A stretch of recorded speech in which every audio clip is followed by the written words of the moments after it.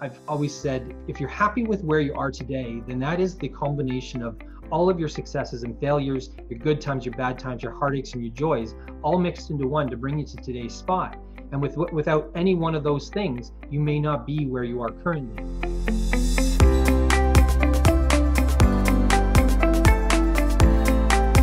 Hi, welcome to the Realtor's Conspiracy Podcast. I'm here today with Chris Yacht from Chase Realty. How are you, Chris? I'm doing fantastic. Thanks for having me here. Awesome. So tell us, how long have you been a realtor and what's your background in real estate? Sure. I've been a real estate agent now for 12 years. Started with Century 21 when I first came out of the off the courses, and then I immediately switched over to Chase Realty within 6 weeks or 6 months of first starting my my license. Yeah. Nice. So, well, tell us about Chase quickly. Like, what attracted you to them and why the switch? Yeah. So the reason I decided to go Chase Realty is because I'm a fairly independent guy. I really like to kind of take things by my own reins. And Chase Realty allows me a lot of the flexibility to do that while charging me very little as far as end fees, or they're actually zero end fees. We're 100% commission brokerage. So whenever I make a sale, I keep everything that I make. And our administration fees are ridiculously low. So it really helps out well. And anybody who's an entrepreneurial mindset should really be taking a look at their bottom line and deciding whether their brokerage is actually providing them with the amount of services that they're actually paying for. So that's why I decided to Chase. Nice. Very cool. What is it that Chase would offer you as an agent or offer new agents that is standing out to you?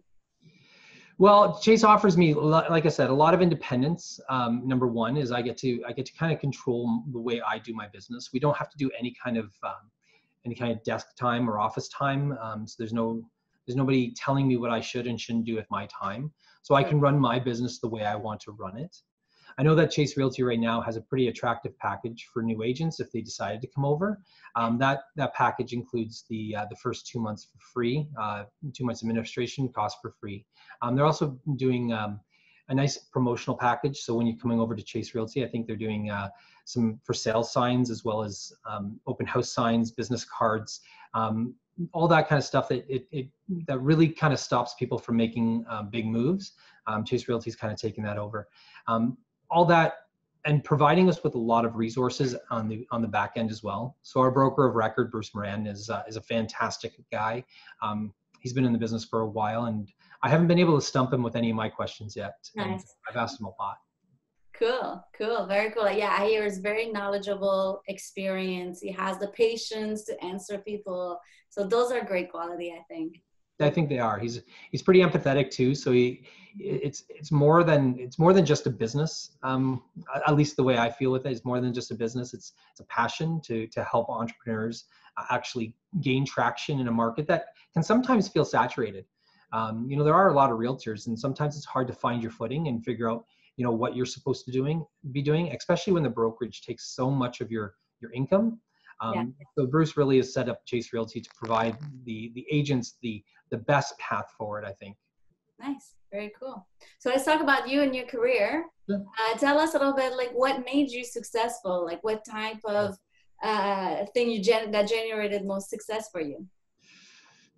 So success is interesting. It's a tough concept for me because everybody has a different measuring stick as to what success actually means. And putting a fine point on what is success, I feel like I do fairly well for myself. I do between 20 and 30 deals a year, which I feel is pretty comfortable for me and the way I like to live my lifestyle. Yeah. I think the biggest thing for me is having resources available so that I can follow up well with my clients. Most of my clientele now comes from referral. I do very little actual active marketing, trying to promote myself or anything like that. And I tell my clients that if I'm doing any marketing at all, you won't see my face on billboards or on park signs or anything like that myself. I spend my money and my advertising money advertising my clients' listings, which I think is a good way for me to be selling myself is to be, focusing on the client's needs rather than my own needs. And I think that really speaks volumes. The way I tend to do business, though, is I tend to do a little bit of overkill. So there's many times where before open houses, and the grass needs to be cut, I'll be in my suit or in my Sunday best, and I'll be cutting the grass just to make sure that the house looks its best. I've helped people finish up their painting. I've helped them move. You know, there's no limit to what I've done. I had one of my better clients when it was an older lady. She I met her when I was door knocking one day, and she didn't just let anybody talk to her or let her in the house, but she let me in the house.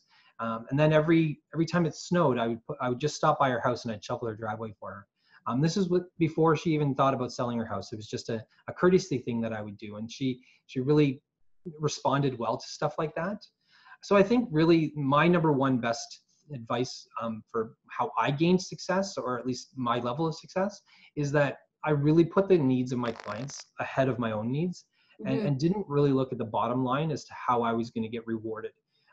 You do things just out of the kindness of your heart, and as far as karma is concerned, it comes back to you.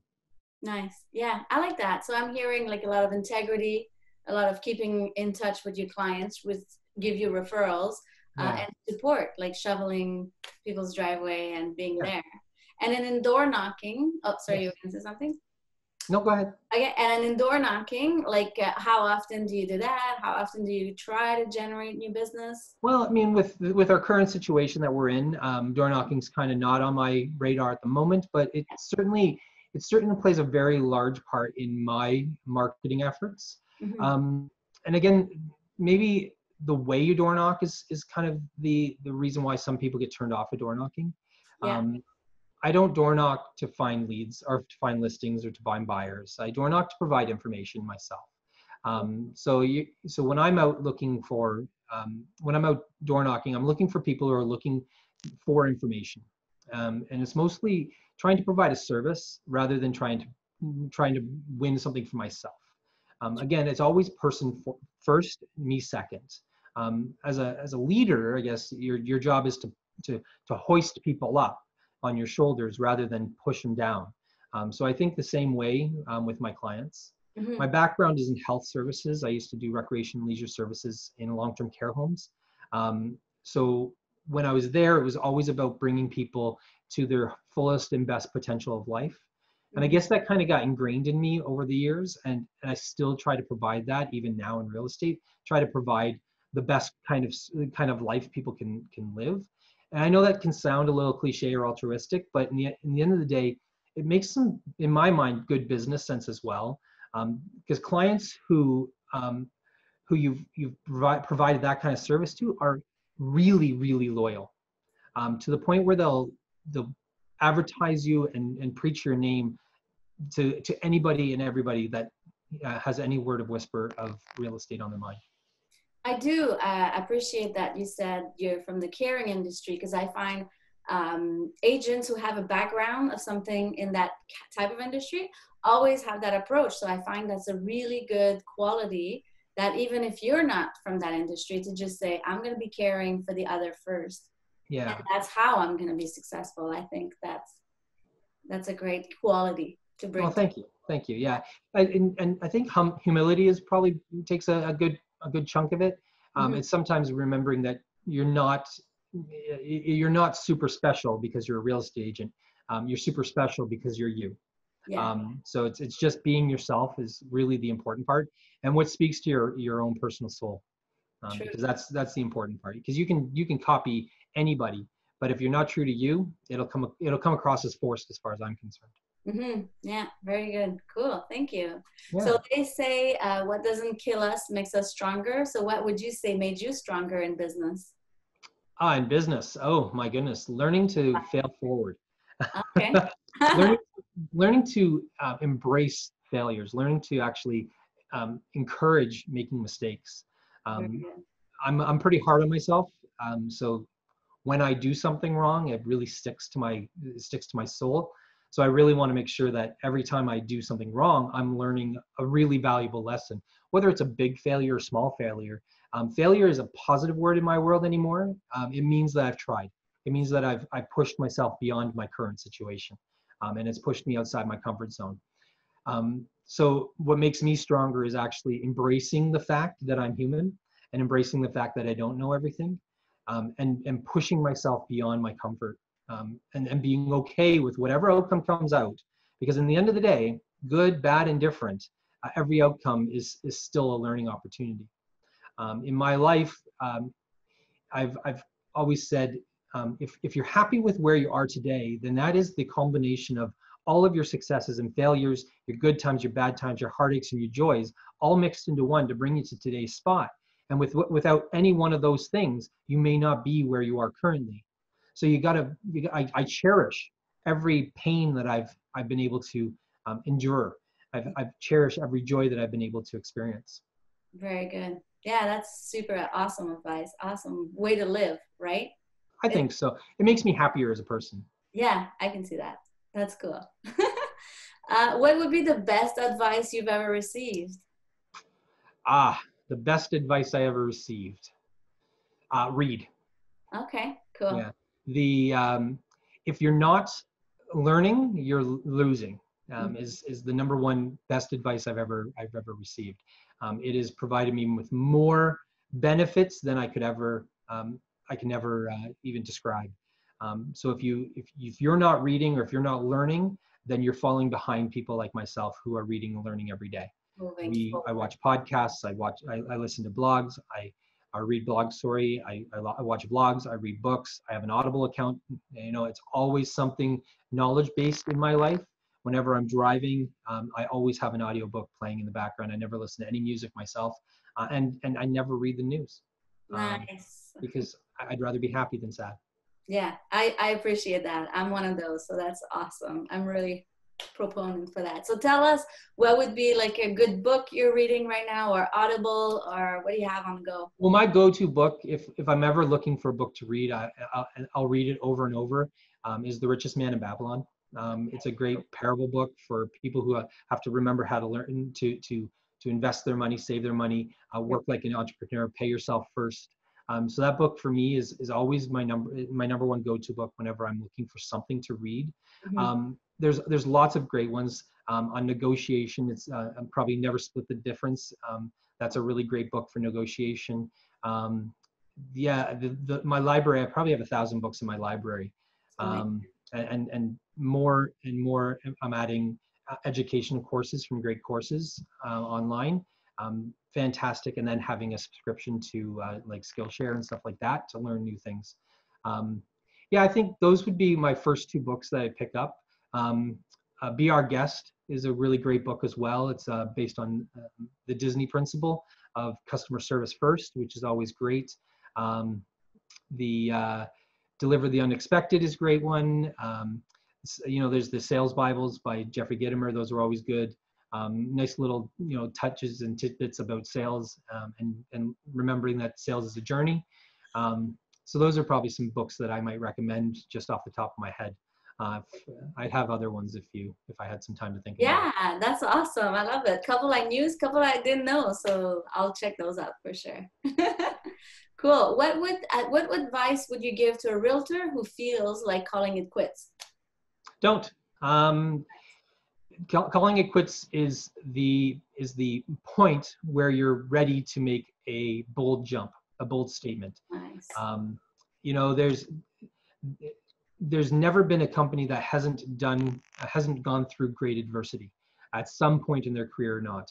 There's always that point where you're deciding, take the leap or don't take the leap. The path never traveled is one regretted. It ultimately to me means you need to be bolder in your steps. And if you can't figure out what steps to take, I'm happy to talk to you about the next steps you can do if you're a realtor looking to do that. But ultimately, it's push yourself beyond your current, and it's remembering that what you know now is not what you're going to know later. True. So just keep pushing. You're a different person later than you are today, every day, every month, every year. I get angry at past Chris all the time, Yes. and I do everything I can for future Chris. Wow, that's awesome. Cool, thank you. And then tell us, what are you looking forward in the future? What's coming up for you? Like, we're starting now, getting out of COVID, and nobody wants to talk about it no more, but what are you looking forward to? Yeah, so COVID's been an interesting dynamic. It's, again, there's never a situation in our world where there's not something that's eating at somebody. You know, COVID is affecting us all in the same way. Those who, you know, some of us are lucky that we have past clients that are working, that we're working with now. Some of us have been able to pick up some new clients. You know, I'm excited to see how this restructures some of our policies, or the way we practice real estate. I can say that things like Zoom here have actually increased my ability to do real estate. I do far less showings and I'm able to close more deals in less time, mostly because I'm doing virtual showings, which has been pretty fantastic. I'm pretty excited about that carrying on in my business. So that's number one. The other thing is, you know, being able to, the high tech and high touch with video conferencing like we're doing right now, is a great merger of where our world is going. And I don't think we're going to slow down. I think this is going to be, it's going to be the tipping point that might push real estate into the next generation of what it is. Sure. Real estate agents overall might need to start thinking of themselves as something other than just an inventory access point. You know, waiting for people to call you and ask you to see houses and then you get the keys and let them in. That's not what the real estate industry or a real estate agent is about anymore. It's really about being an advocate for the clients. It's really about representing your clients in the best way. And I think that this might be a way to push us beyond just the inventory access point and start to have different conversations with our clients and say, okay, what's really going to be important to you in the future, rather than what's important to my pocketbook in the next, you know, 3 to 6 months. Yeah, that's very cool. I see how you took that on and you're putting it in your business for later. You're not going to stop. It saved you time. It saved you money doing the virtual showings and doing all those Zooms. So that's right. That's cool. Right. Looking at every opportunity in your business to be an entrepreneur. Entrepreneurs need to be, number one, looking at their bottom line, making sure that they're not spending good money after bad. There's a lot of advertising that you can be doing that doesn't actually have a trackable rate of return. And if you don't know what your rate of return on your advertising is, then you got to be asking yourself, why are you doing that advertising? Sure. With something like Zoom, you can really narrow down how many hours you're spending looking at properties for any individual person, because you can count how many Zoom conversations you have with that person. So really, it's really exciting to see us be able to, you know, change our mindset from, again, just entering houses to actually being business entrepreneurs. That's amazing. Very cool. Cool. Well, thank you. Thank you for sharing all of that. I think it will be super valuable for people to hear. Well, I appreciate it. I have to mention too, I mean, one of my best assets is UMode. You and your company are fantastic. I really, really appreciate everything you guys do. You make my job really easy from the marketing standpoint. I'm a proponent of hiring great help to do the things that I'm not good at. So I know how to sell houses. I don't know how to do the marketing. I can't create graphic designs. I can't create websites. I don't do photography, and I certainly don't fly a drone. Although I think it would be fun to, I just don't. So I really appreciate companies that really can provide service, and yours does a fantastic job for me. It's so easy. When I call you guys and I ask you guys to do anything, you guys are super responsive. And with your less than 24 hours, most of the time return from photo shoot to photography, it's fantastic.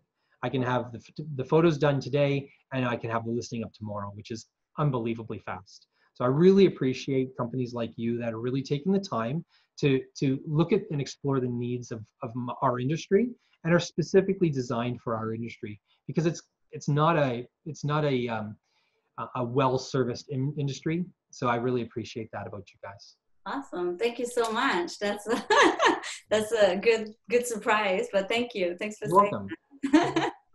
That's cool. Wow. I don't know what to say. Yeah, you're speechless, and I appreciate it. What do I do? you guys provide so many great services. You know, you do the 360-degree Matterport. You provide professional photography. I mean, you guys edit all the photography. I mean, I'm sure that honestly, without knowing this stat, I'm sure you look at pretty much every single one of the listings that your photographers do. Yeah, more and more now too. Website design, any of your marketing, for flyers and feature sheets to business cards to, you need swag for giveaways, anything like that. I mean, it makes my job from the marketing side. Mm-hmm. It means that I don't have to do it anymore, right? And that's so remarkable, because you have to hire good people to do good jobs. And if you're going to be, if you're a professional real estate agent and you're asking for a large sum of money from a sale, you know, part of justifying that is providing great quality marketing, you know, and that comes from great quality companies. Nice. So without being speechless, that's it, you know, and a you know, what is it, a plug that you weren't expecting. Yeah. It does make my job so much better. And my clients, oh my goodness, the amount of people that give me the holy cow or holy crap, this Matterport thing is so cool, or wow, those pictures don't make me, those pictures make me not want to move, or you know, oh, that drone shot makes my yard look so much bigger, or whatever it is. The comments that I get from the quality, it doesn't stop, you know. And that is one of the reasons why people keep coming back to me as their realtor, is because the companies I hire are so high quality that they feel like they're getting great service and they're getting what they're paying for. And that's a fantastic thing to be able to offer. Wow. Thank you so much. I'm so Yeah. glad to hear. That's awesome. Cool. Well, thank you. Where do we find you? Where's your contact information? Well, you always find me at Chase Realty. I know Chase Realty is a fantastic place to work. So if you are thinking about making a switch or stepping out, I know that Bruce would be happy to talk to you about, you know, your future in real estate, and maybe provide you with some incentive as to why your business can actually thrive differently, under a different structure. And then, yeah, you can call me at my phone number, 905-541-8196. You're welcome to call me anytime. Cool. Or christopher.yacht@gmail.com. Awesome. Thank you. I'll put all that in the notes too. But yeah, Cool. very cool. Thank you. Thanks for sharing. And definitely use Sold Right Away. Yeah. Nice. Do that.